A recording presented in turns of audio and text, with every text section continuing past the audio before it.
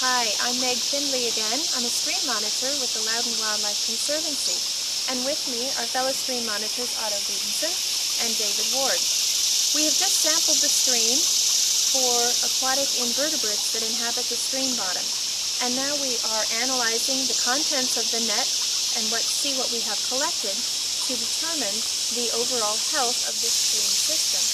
This is a close-up view of the net showing its contents. We spray the organisms with water, and that causes them to move and makes them more easily visible. We then pick the organisms off the net and sort them using a simple ice cube tray.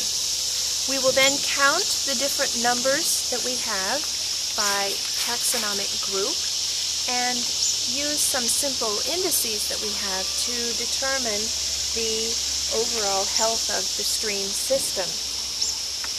Now this system is sampling invertebrates. These are organisms that do not have a backbone.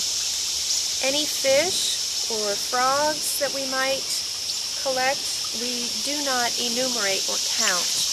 We simply release those back into the stream environment. And the reason is because these animals have a backbone.